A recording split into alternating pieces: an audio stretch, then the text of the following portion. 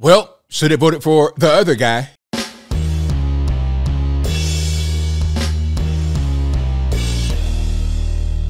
How's everybody doing? My name is Anthony Brian Logan, and today we got to talk about WNBA star basketball player Brittney Griner, who is currently locked up in Russia due to bringing vape cartridges with hash oil and weed in it.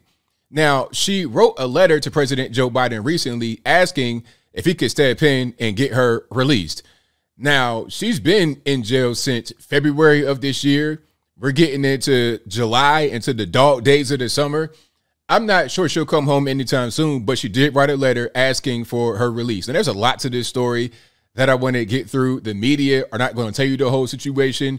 But before I get into the deep rabbit hole that I want to get into, let's roll the clip. In this clip, you're going to see, I think it's going to be NBC, CBS, one of the alphabet letter organizations. They're going to talk about the whole situation. They'll show footage of her in the airport getting locked up or whatever. But after we get done watching that, I'll come back. I'll talk about what was said there. Then I'll give you the rest of my 2 cents and my deep detail analysis. And then I'll wrap it on up with a nice bow on top. So without further ado, let's go ahead and roll it. We are going to turn now to a new plea from WNBA star Brittney Griner directly to President Biden now. Griner has been held in a Russian prison since February on drug charges. Now, in a new letter to the White House, she's asking the president to step in. NBC's chief White House correspondent Peter Alexander following this one for us from Washington. Peter, good morning. Hey, Craig, good morning to you. The public pressure is now building on President Biden. Brittney Griner, she's been detained in Moscow for 4.5 months. And that handwritten letter delivered to the White House Monday is both powerful and personal. Griner begs President Biden to intervene. The WNBA superstar writes in part, "As I sit here in a Russian prison, alone with my thoughts and without the protection of my wife, family, friends, Olympic jersey, or any accomplishments, I'm terrified I might be here forever." She adds, "I realize you are dealing with so much, but please don't forget about me and the other American detainees. Please do all you can to bring us home." Griner faces up to 10 years in prison if she's convicted of drug charges. Russia allegedly found vape cartridges with cannabis oil in her luggage. Her trial began last Friday, and because there's no presumption of innocence there, she's all but certain to be found guilty. A White House spokesperson says the U.S. is working aggressively to bring Griner home. The President Biden's team is in regular contact with her family, and Craig, Griner's wife has been pushing for a meeting with the president. Craig? Peter Alexander from the White House for us this morning. Peter, thank you. All right, so you saw that, you heard that. Now, if you're wondering how tall Brittney Griner is because you saw the clip and you're like, hey, she looks pretty big. I think she is 6'8" and can dunk a basketball. She can dunk barely, but she can dunk. That's just an aside from the actual situation. Now, Brittney Griner, as I said, is locked up for the weed. They didn't say hash oil because Brittney had not only weed, but hash oil. They said in that clip right there, cannabis oil. That's, you know, that's how the media does. They don't tell you really what's going on. They give you a piece of it. Oh, it was just cannabis. You hear cannabis, you're thinking about legalization efforts and whatnot. But she had straight weed and hash oil, which are two different things, but although they derive from the same type situation. Anyway, you can't do that in Russia. That's illegal. She got locked up. And it's not like you would find any mercy in any other country or a lot of other countries. I mean, try going to Dubai with something like that. The rapper Future, his DJ Esco, got locked up a few years ago for like, what, 2 or 3 months in a Dubai jail because he had some weed from Amsterdam in his bag when he got to the airport. He said it was so bad, they brought out magnifying glasses to see if the little specks that he had in his bag were brown or green. It was crazy. But that's their laws over there. You want to go to a foreign country, then it is what it is. Now, let's get to this letter before I get too deep into more of this, why she was there and whatnot, because they did not show the full letter on that clip. They didn't show the full letter. So you see the first part, as I said, in Russian prison, alone with my thoughts, without protection of my wife, family, friends, Olympic jersey, or any accomplishments, I'm terrified I might be here forever. You know this part right here about the whole wife thing? Okay, obviously she's LGBT. They keep talking about wives because they want the LGBT community to step in and help as well. They want them to use their voice to get her out of jail. That's what it's about. Because when you hear about overseas hostages or people in jail. She's not a hostage. She's in jail because she broke a law. But when you hear about things like that, you typically don't hear about their spouse or anybody. You just hear about them. But anyway, on the 4th of July, our family normally honors the service of those who fought for our freedom, including my father, who was a Vietnam War veteran. How old is your dad? How old are you, ma'am? Yeah, I know you're not older than I am. I'm almost about to be 40 here. So how old is your dad? Your dad got to be about 80 years old. But anyway, it hurts thinking about how I usually celebrate this day because freedom means something completely different to me this year. Now, here's a part that they read sort of, but they didn't read the whole thing. If they did, maybe I missed it. Quote, I realize you are dealing with so much, but please don't forget about me and the other American detainees. Please do all you can to bring us home. Now, I think that's where it stopped in the original video, but here's where it continues. I voted for you the first time in 2020, and I voted for you. I believe in you. I still have so much good to do with my freedom that you can help restore. I miss my wife. I miss my family. I miss my teammates. It kills me to know that they are suffering so much right now. I am grateful for whatever you can do at this moment to get me home.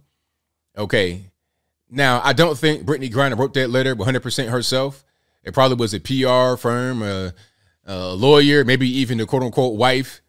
They probably were involved in writing this whole situation. And I'm not sure it's going to get any traction, you see, because Brittany Griner is not needed. Trump was in office. If Trump were in office, he might get her out. Remember, let's go back to Trump's administration. I know in the community, in the LGBT space, on the leftist space, on the liberal space, in the space that will watch the WNBA. Because let's be honest, the WNBA is not an exciting thing. A lot of times you're watching it because ain't nothing else to do, or you're trying to virtue signal. Okay, it's not a fun sport to watch. I'm not saying women can't play any kind of sports or they're not good at athletics, but the WNBA basketball is not one of them. Okay, if they get out there like what's it, Gabby Douglas and Simone Biles, yeah, I'm watching that all day. Serena Williams, yeah, I'm watching that all day. The tennis, the gymnastics, figure skating, volleyball, but basketball, no thanks. I am good on that, but I digress. Now, they're trying to get whoever they can to pay them attention. If Trump were there, he might pay some attention. Like, hey, this is Brittany Griner, WNBA, black woman, all that and the third. Get her out. Remember, Trump got out not one, but two prominent people that were overseas in jail or prison. One of the Ball brothers, I might have been LiAngelo. I think it was LiAngelo Ball. At the time he was playing for UCLA, and he got locked up for shoplifting some sunglasses. And, you know, China, you can't do whatever you want over in China. You want to shoplift in China? Ah, man, you might go to the gulag, big rocks, little rocks. Or how about big plastic and a little plastic for your Amazon purchases? But anyway, I digress. The point is, they don't play that stuff over in China. You want to shoplift? Oh, no, no, no. You going straight over there. Do not collect gold. Do not pass gold. Do not collect $200. You're out of there. But he was able to get him out of that situation and get him right back to the States. Okay. And A$AP Rocky, the rapper who's married to Rihanna now, before he got married to Rihanna, before they got together or whatever it is, I'm not sure if they're married or not. They got a child together, put it to you like that. Before he was the baby daddy or the husband or whatever he is now, he was locked up in Sweden for a fight. Now, I'm not sure how the fight happened, if it was his fault, if it was someone else's fault. I can't really remember the story, but he got him out of jail. And I saw a story recently that said that Trump wanted to start a trade war with Sweden over A$AP Rocky. Now, is that true? I'm not really sure, but he did get him out. And it was a whole big thing. If Trump hit up the phone and called you, you answered the phone because he was unpredictable. You couldn't just talk to superiors or staff to find out what he was going to do. Trump was going to do what Trump wanted to do, and that's facts. Okay.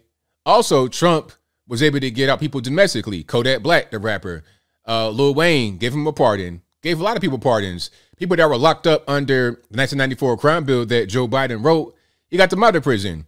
So if you wanted a guy that would get you out of the penitentiary, the clink, the who's goo, if you're a minority, whether domestically or abroad, Trump was your guy. But you, in your own letter, said you voted for Joe Biden. Why would you do that? It looks like you have reaped what you sown, unfortunately. And to address the letter, you may be asking, where's the whole letter at? The PR for Brittany Griner only released certain pieces of it to the general public, okay?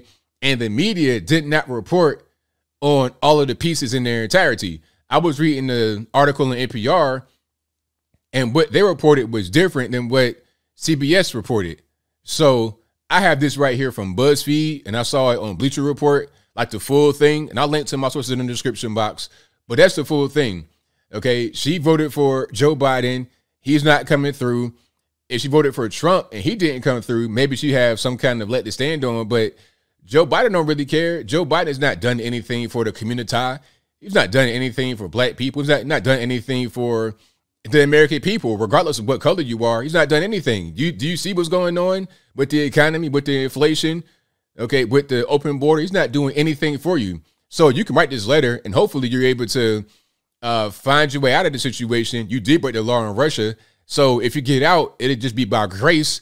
Somebody had grace on you. Some dude named Sergey let you out.